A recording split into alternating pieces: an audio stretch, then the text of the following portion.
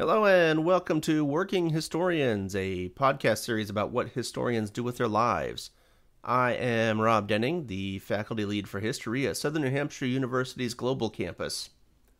Calling in from his West Coast base of operations is James Fennessy. Today we are talking to Dr. Christopher Chan, who is calling in from his upper Midwestern base of operations. Chris is a writer and adjunct instructor for history at SNHU. He is also a Master of Library Sciences, a student of modern urban economies, and a jack-of-all-trades historian. Today we will talk about his academic and professional background, his work with an internet startup, Agatha Christie, the academic job market, and a whole bunch of other topics. So what is your name and what do you do? Hi, my name is Chris Chan. I'm from Milwaukee, Wisconsin.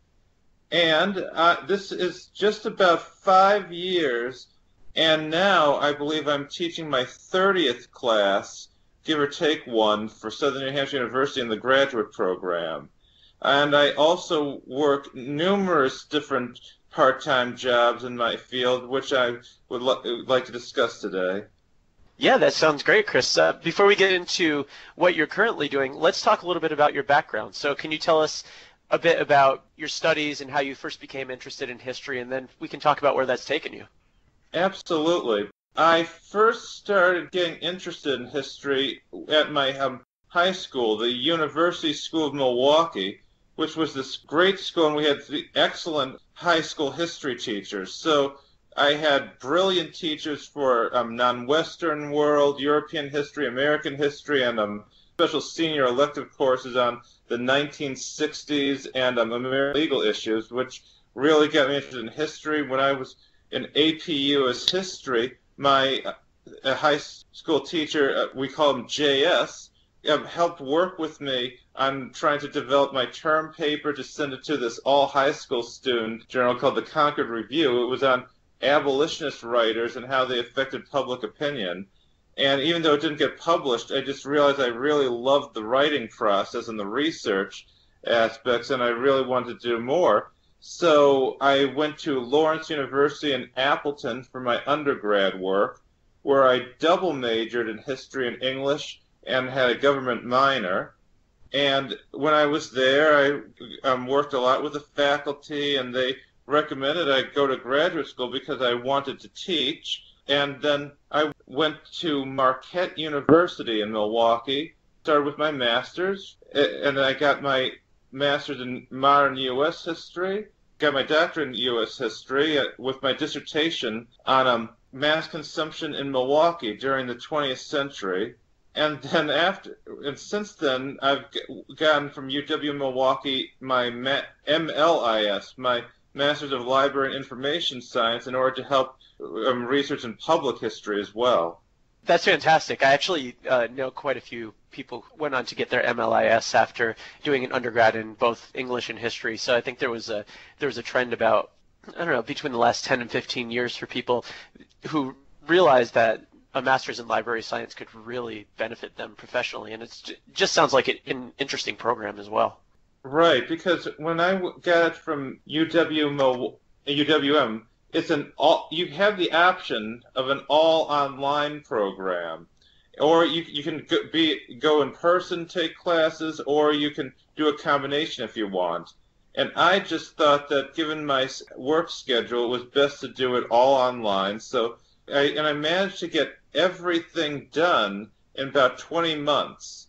You start out taking, again, I stress it's not just the library science. When you come in, it's usually 12 courses to get the MLIS, but if you already have a master's, you only need to take 10. 4 are required courses on Introduction to Library Information Science, and then I took courses on a couple on archives, on technology you use, on digital libraries, also on one on the Search Engine Society, and another great course in what's called infopreneurship, as where you work within an organization to help promote new business ideas. So I just found a lot of the elective courses extremely interesting and helpful, and I wound up writing my capstone project on basically archive theft and how the how the federal government has set up a special task force to track down stolen items from the National Archives, because so much of American history, everything from signed presidential pardons, other documents, photos, memorabilia, has gone missing and probably stolen over the last few decades. And I wrote about how there's a new committee just to help track down stolen items and so forth, which I found very interesting. Oh, wow. That sounds like it could be a great plot for a new Nicolas Cage movie. Yeah, that's what everybody says when I mention that. Everybody's like, "Oh, you mean like National Treasure?" And I think, well, and I say, it's not just like people breaking in and stealing the heavily guarded Declaration of Independence. The fact is, you've got like this one case. This one guy comes in. He's got a special coat with hidden pockets. He brings cupcakes. He was known for bringing sweet treats for all the archivists there, and then he would basically ask for all these boxes, and then he could stuff all these priceless documents into his pockets and so forth, and walk out and sell them on the black market and everything, and all these other people who would take things. It's just amazing how poorly guarded a whole lot of these documents are, and how there's a huge black market American history memorabilia all over the world, and people from all these other countries are paying top dollar to have all these signed documents from major figures, other pieces of history, buying them, putting them in personal collections, and no one else sees them again. And we we have no idea that a lot of the stuff is gone, and it's because no one does an inventory. Do you remember, was that the Sandy Berger case when Bill Clinton's former national security advisor was walking out of the National Archives with documents that were somewhat related to September 11th? It might have been a different instance, but that's one that I happen to remember offhand. That's not the only case, but that's one of the cases that I discussed, where the story where basically he was stuffing all these documents in his socks one time, then hid them under a trailer. That's one of three big cases that I profiled. Huh, interesting. So I actually wanted to go back to your dissertation also, because you mentioned that it was on consumption in Milwaukee, and one of my fields of interest is environmentalism, which just kind of related to the idea of consumption and all that. So what was the overall argument in your dissertation? Well, my argument, the process of buying and selling helped to develop the city of Milwaukee, and I'm arguing that while Milwaukee is a good example of the rise and fall of certain businesses throughout the country, it's also due to its initial infrastructure and business development and factory making during the early mid-20th century. Milwaukee did have a very different path than a lot of other cities, because as I look at mass consumption, it's looking at three main different venues of research. First is automobiles, how automobiles were developed, bought, and sold from the early 20th century up to around the 1970s, and again how Milwaukee was transformed by the sudden introduction of the private personal automobiles. And then the second one is on food stores, the development from the corner grocery store to the giant supermarket, and where I found some brilliant information, just how we shop, how everything changed, and how we as consumers, our relationship with our surroundings and the city changed as we learned more and more about the new design and the locations of our grocery stores. And finally, I finished it with other shopping venues, starting with anything from little local neighborhood stores to the department stores, and going on to shopping centers and malls.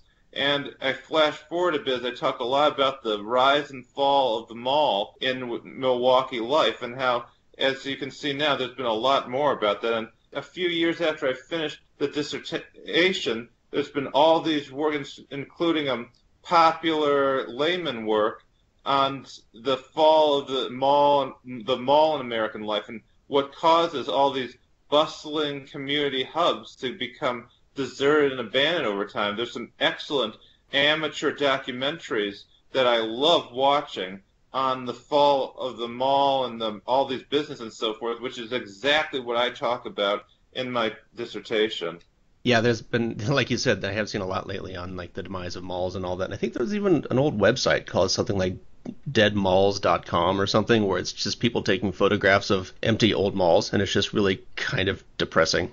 There is indeed. I've seen that website too, and it's great. Basically, I think he's a college student now, but his name is Jake Williams of Bright Sun Films, who runs this great YouTube channel called Abandoned, and a number of his short videos are on the fall of malls around the U.S. and Canada, also some of the big box stores and corporations that fell and were abandoned. And there's even other YouTube channels, too, that do tours of all these shopping malls. And I remember on the north side, there's basically Northgate and the malls in Milwaukee. There's one tour there of this abandoned mall, and you see everything. Like some areas, like the Walgreens that's been abandoned for years, is like a relic of the 1970s because they never updated it or remodeled it. You see all these really old-fashioned looking things, and it's just as they tour around, you see it's sort of frozen time. And yeah, and the trajectory of the mall in American history is pretty fascinating. I grew up outside of a small city in upstate New York, and I mean the mall in the 80s was kind of the center. It became a center for community. It became a center for high schoolers. It was just where people went. And I mean, you look back at 80s culture, you had pop stars that did tours of malls. I think it was Tiffany who was actually did mall tours, and just how central the mall was to not only consumer culture but also community in certain areas back in the 80s, and just watching that slowly die throughout the 90s and all of these shops closing up, shuttering their doors, and then the different types of shops that have started to open in the last 10 years, and not only stores but, like you're saying, different services or experiences. It's really interesting to watch how the mall has transformed from the 70s. Exactly. As I was saying, one of the things I learned is that there is an actual defined difference between the shopping centers and the malls, because for those people who don't know, a shopping center is defined as a large collection of stores but to get from one to the other, you have to leave one, usually going outside, and then go to another. So as you can see, there's a difference between a shopping center where it's often underhanging, but we've all been to them, where you go, the stores are not connected, at least in a way accessible to the customers. It's what would sometimes call a strip mall? Yeah, exactly. Is that what you're going to say? That's what I was going to say, yeah, strip mall. Right. There are some differences because strip malls can contain combinations, but yeah, that's what a shopping center is. But a mall is defined as an enclosed, climate-controlled collection of stores where you move from one to the other. So a whole big building is the place where everybody's supposed to go for shopping, food, and entertainment. Yeah, it definitely seems to be true that the shopping center model seems to be predominating. I mean, I'm in Columbus, Ohio, and the pattern now seems to be that, the old malls wasn't, like you said, it was an enclosed space, and the anchor stores were always like the Sears, the Macy's, JCPenney, those types of places. But now it looks like the more successful shopping centers are the ones that are anchored by lower end, like you said. So we're talking, Target, Walmart, Kohl's. Those are kind of now the new anchor stores for shopping centers. And so they'll be surrounded by a whole bunch of other stores, but they aren't all enclosed in one big building. They just all have their storefronts along the parking lot kind of thing. So I do see that trend playing out even around me here. And as I point out many times in my dissertation, that it's one thing to have a shopping center in a place like LA or Miami, but when you have some place like Milwaukee where you've got 20 below wind chills on a good day in January and constant rain and snow throughout the year, that's why there's definitely a need sometimes for completely enclosed shopping basically parking garages with shelter from the elements. Yeah, same thing here in Ohio. I whenever I go shopping in January or February, I kind of miss the old malls because it does get really cold out there. We don't have that problem in San Francisco. Yeah, whatever. Anyway, so Chris, you mentioned at the beginning of all this that you have used your history degrees in a variety of jobs and part-time jobs and all that. So, why don't you start telling us a little bit about those? What kind of jobs have you found, and how have those jobs used your history degrees? All right, yeah, because to be honest, ever since I got my PhD, I've been looking for good full-time work, but, it's a very difficult job market, and so over the years I've been finding, one job after another that I'm able to do all my work from home remotely, and I have for the most part, a very flexible schedule, allowing me to, set my own times and make appointments for other things as needed. But for the last few years, this is a job that I always knew would not be permanent, but it's working for a new tech company called Bublup. And Bublup, it's basically a form of organizing your information that you find on the internet. I got the job because they were looking, when I was getting my MLIS, they were looking for graduate students with a background in research to help them track and do some research on the internet, tracking news and stories for research. So I got hired for that, and over the past 4 years, my work has expanded. I've been able to do more for them, and it's been a great job as I've learned a lot. In fact, I have all these ideas for writing essays about the news, what we know, how news stories change, my dissertation advisor, Father Stephen Avella, always used to say that newspapers are the first draft of history. And when we look online, stories that are constantly changed, updated, refuted, and the old stories are more accessible, but even when they're not updated or changed to reflect the fact that, but when a week later people say, by the way, everything we did was wrong. But, the old stories, sometimes they're scrubbed from the internet, sometimes they're not. And I've just learned so much by tracking all sorts of news, details, and everything from information on various sources of varying levels of reliability. It's not just what we call fake news, it's also fake information as well on the internet. And it's just fascinating just to track just how, it's like this one comment that I've heard before that I think is so accurate, how we have the internet, but so few people really understand it. It's just this wondrous combination of information, misinformation, entertainment, and so much that can do so much to educate us, and yet the average individual uses it for pornography and cat pictures. And that's just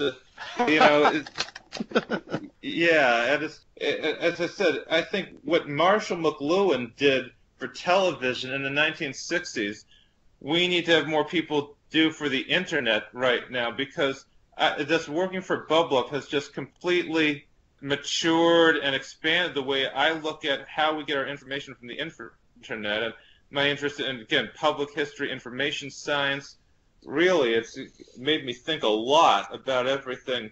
The Bublup is going public, so my work there over the last few months, I haven't had as much to do, and pretty soon I think my work will end there, so I'm looking for something else. But now I've had a lot of other jobs. My favorite is working for Agatha Christie Limited as a researcher, and what's called they gave me this. I love this title. You excuse me for being in love with my own job title, but an International Goodwill Ambassador. Basically, I'm a huge Agatha Christie fan. I've been since I was 10, and I've read all of her mysteries. Since then, there's been other plays and non-mystery novels that have been released since then, which I've read. And back in about 2005, they launched a new website. I started posting a lot, and then it became clear that I had a much more comprehensive grasp of her work than pretty much anyone else they knew, including people who worked there, not to boast. I'm just saying that I kind of have an encyclopedic memory for her work. So after a while, they hired me as a consultant and asked me to write some papers for them. And now the whole thing with being an International Goodwill Ambassador is that I use social media to reach out to fans, make connections around the world. And that's another thing I've been researching, just how fandom and how international cultural phenomena can bring people together. And I think that as we're looking, you've got all these colleges looking at things like peacemaking or international connections.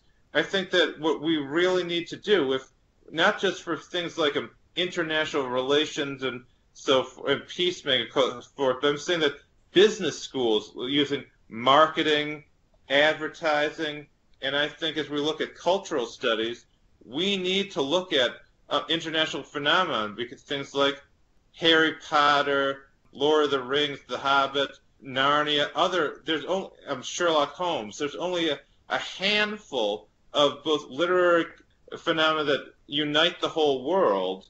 Also franchise, everything from Star Trek, Star Wars, Doctor Who, and others as well. But I don't think nearly enough research has been done on how these franchises and fandom can be used to unite people from so many other different backgrounds, and how it can be used not just for business, but also for diplomacy, looking at psychology, understanding the mass media. And I just think that this is something that we need to spend more time studying in order to really understand how the world has changed, especially in the wake of just the past 20 years of how the internet and then the past decade, social media has changed everything. So this is a case where my interest in history, my interest in literature, I think is going to be a very important part of our new discussion of technology, the digital age, interconnections, if we speak up and make it a part, because a lot of people aren't thinking about it, but I think it's critical to how we understand the age of the internet, Facebook, Instagram, and Twitter, and so forth, because what we know, how we connect to people, what we think of them, is changing dramatically. That's awesome that you were able to parlay your interest in that topic into something that's actually a paying job. I mean, I'm a fanboy about all kinds of things, and it would be really cool to get paid for that kind of stuff. So I'm impressed that you were able to, again, it sounds like it's a part-time thing, but but that's really cool that you're able to contribute to it in that way. And you may have kind of much larger consequences of that. Like you're saying, it can play out in a whole new ways with new technologies and new ways of reaching out to people and all that. So that's really cool that you're doing that. What else have you been up to, your degree? I've also been getting a lot written in various departments. I've had some of my other jobs. I'm a contributing editor for the magazine Gilbert, and I write reviews for the Strand magazine. I just may have got another gig at a Crime Spree magazine, writing reviews. When I started college, I thought I did my due diligence, but there wasn't that much on the academic situation online. But when I was first applied for grad school, all these people at my college and elsewhere were telling me that we were on the cusp of a boom time for hiring, especially in fields like history. And they were telling me if I wanted to stay in Milwaukee, I would almost certainly be able to find a really good job at one of the colleges in Milwaukee, because they were saying this is a point where they're going to be hiring more and more faculty in the coming years, and I should be ready for it. And when I got my master's and started my PhD at Marquette, there were so many jobs posted, and pretty much everyone in the program got a really good job at a college or university, as far as I knew. So I thought, well, I'll get started. And so I got my master's, and then after I finished it was about 2008. That was, as you probably know, what they call the Great Recession was starting. Mm-hmm. And all of a sudden, we went from having hundreds of jobs, maybe over 300 jobs at least, just hearing around. Suddenly there were fewer and fewer. All of a sudden, not only are there so few jobs all of a sudden, but hardly any of them are tenure track anymore. We went from having a bull market to a bear market in just less than 5 years, as far as we knew. And I know people say it's always been difficult, but that's not really always the case. It's not always been as difficult. So it's the adjunctification of academic life is going to say interesting, because this is the most polite word I have for it right now.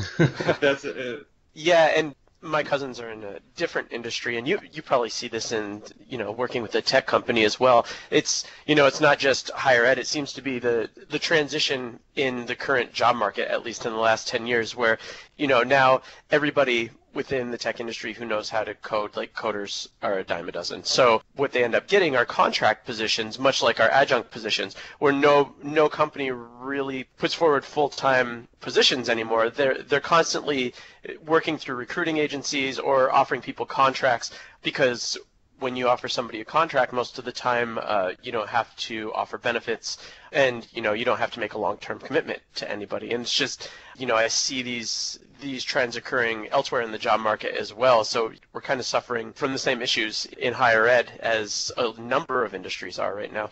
The term for it that everybody uses is the gig economy, that we're moving into a new type of thing where relatively few people, well, I mean, they always kind of disagree on the statistics and all of that. I mean, we still have in the U.S. and around the world, we still have a majority of people are employed full-time, but we are seeing a trend towards more part-time jobs, and that's going to start affecting other industries that were previously seemed to be immune to those types of market shifts. And I know the academic part well, just like Chris does. I entered my PhD program at Ohio State back in 2005 when everything was going really well. And so for the first 2 years of my grad school experience, all the other not older, but the senior grad students that were close to graduating or were graduating, they were all getting snapped up left and right. And so things were looking really, really cool.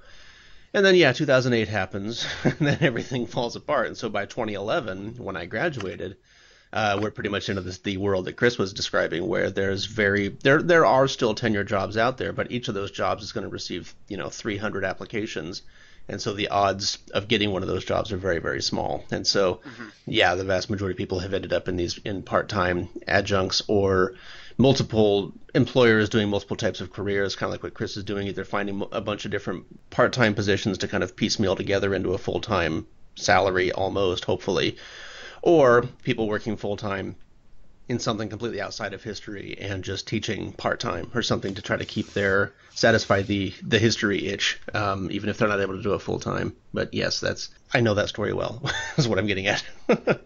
I think you brought up exactly what I was going to say about the gig economy, because I kind of hate that term, because I think that sounds like sort of a marketing term trying to make the current job situation sound hip and cool. Oh, yeah, definitely. Because I like to call it the gag economy, because that's what essentially it puts a stranglehold on a lot of people's futures. I mean, how can you get a mortgage or raise a family when you never know for sure what not just from year to year, but from month to month, what your income's going to be like. So, Chris, what do you have to recommend to our audience today? I would like to mention this new book by Dorothy Market, and it's called With One Shot, Family Murder and a Search for Justice. It's a new book that just came out in March of 2018. But it's a true crime story about the murder of a local police officer in a rural Wisconsin called Laverne Stordock.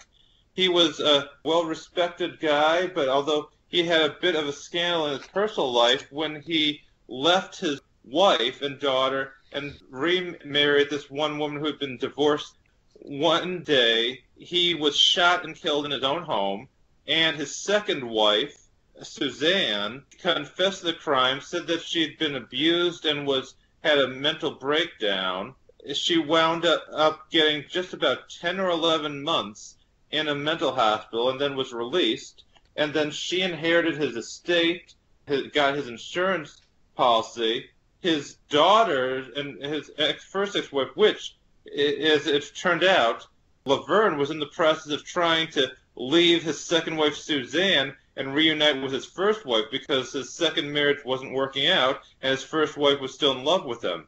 So he was trying to reunite his family when he was killed. Once Suzanne was released from the mental hospital, she got all his money and then went on to marry again, had a pretty successful life after that. And then his daughter tried to sue the insurance company for the money and lost. Dorothy Markick, who about 50 years after the murder, she's working as a dramatist and college professor now. She starts digging into the case. She thinks that Suzanne got away with murder, but not exactly. But she didn't actually fire the gun. Dorothy Markic figures out believes she figures out who did it because she spent 2 years reading. I just think it's absolutely fascinating because, again, she's not a professional historian, but she's an amateur she taught her learning historical research. It's a good look at how historical research plays out. There's also more being essentially a private detective as well. So I think this is a very interesting look at how historical research and everything applies to real-world situations and the importance of it. A comparable book on Wisconsin history on Mark Lemberger's Crime of Magnitude, about another true crime case where the traditional solution was he was able to prove it to his satisfaction to be false, and pointing out that how everybody's been blaming the wrong guy for the murder for almost a century. Moving aside from true crime, I do want to once again mention Brightson Films, Jake Williams, and the short YouTube abandoned video series are these great mini documentaries on the rise and fall of businesses, different business plans, a lot of history, everything we talked about from the decline of Blockbuster to how Disneyland never got to build certain parks. It's a very good look at contemporary American history, business, and culture, and I think that anybody who wants to do more public history would be advised to use these as templates for a little, if you want to start your own YouTube channel or make short documentaries, that's definitely a good source to look at there. That sounds really cool. All right, James, what do you have for us this time? All right, well, my recommendation today is about a documentary series by Steve James. You might recognize the name. He did Hoop Dreams back in the 90s.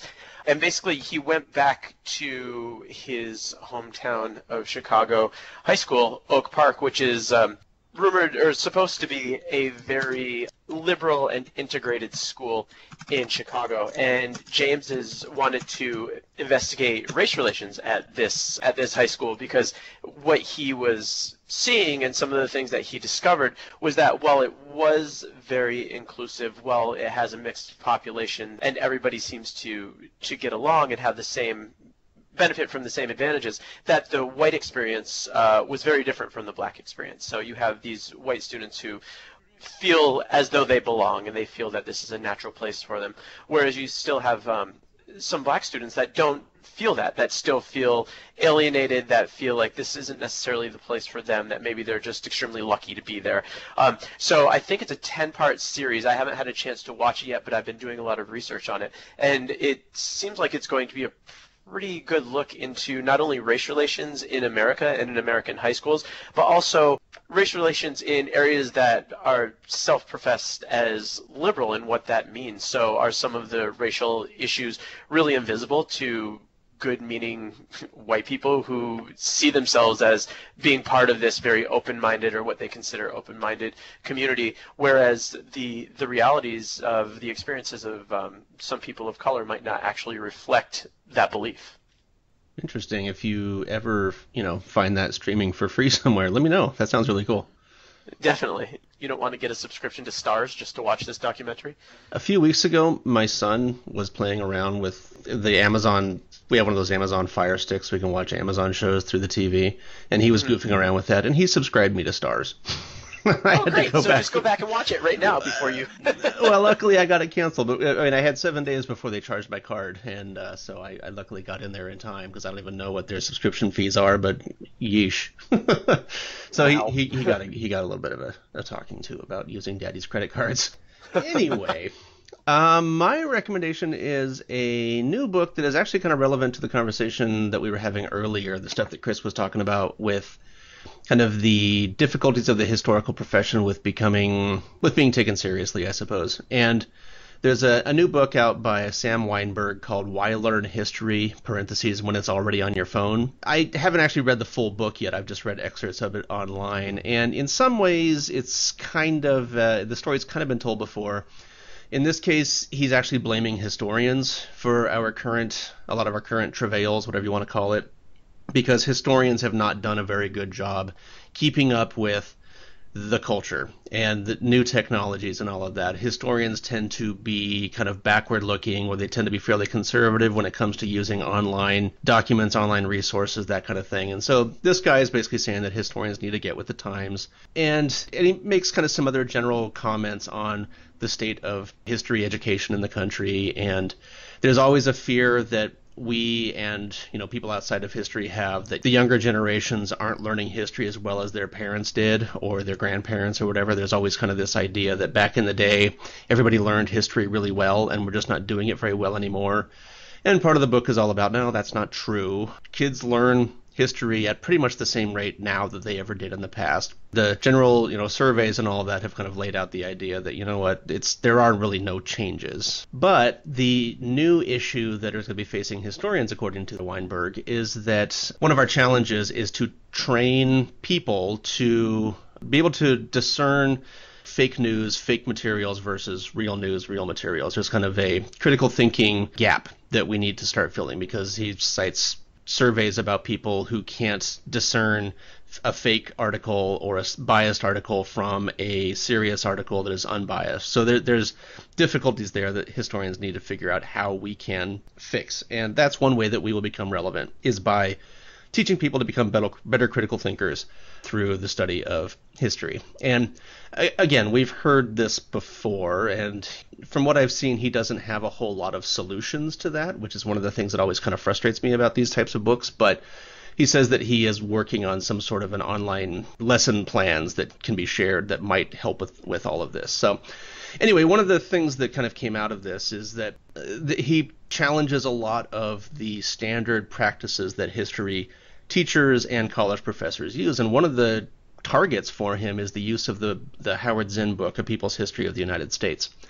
This is kind of a small part of the book, but I'm just focusing on it because this is an excerpt that I just finished reading, and it was kind of interesting. But basically, he makes the argument that the People's History of the United States is just as bad as a lot of the textbooks that came before it, because it relies only on secondary sources. It doesn't involve very much primary source research. It doesn't cite sources, which is true.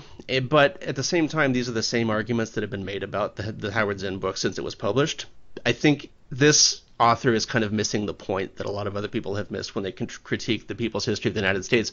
When you put aside the obvious ideological bias that's in the middle of that book, which is, some people like, some people don't, the book is still important even without that, because at the time in 1980 when it was written, there just wasn't anything like this. There wasn't much of a focus on the underdog or minorities or gender, or focusing on the working man instead of the capitalists and all of that. There had been some, but it wasn't done in a popular format like this. And so I think that when people start complaining about the Howard Zinn book, yes, from a modern perspective, it doesn't feel very radical, because we talk about this stuff all the time now. But I just wanted to kind of put in my 2 cents to remind people that, back in 1980 when this thing was first published, this was radical, this was new, and it excited a lot of people. And I think it deserves to have some of the lasting excitement that people have had from it. And so it still pops up in classrooms all the time, and I think that's fine. It's always a good idea to balance it, of course. You don't want to just focus on that book, because just like with any other field, it's kind of foolish and intellectually suicidal to focus on just one book for your entire life. You want to put it in context with a whole lot of other books also. But I just want to cast my vote out there that I like that book. I think it's not perfect, and it does have all those problems that he points out and other critics point out. All are true, with the sourcing and the citations and all of that. But for what it is and for when it was published, I think it is a very important book. And so I do not think we should just cast it aside like he and others have called for. So that's my rant. All right. So, I fully agree. I'm looking at my weathered copy of Zinn on my bookshelf right now. Nice. Everyone should have at least one. Well, thank you, Chris, for joining us today. Yes, thank you, Chris. This was a fantastic conversation. And thank you all for joining us today.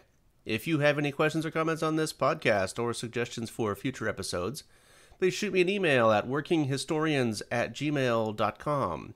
Follow us on Twitter at filibusterhist. For James Fennessy and Chris Chan, I am Rob Denning. Have a good day.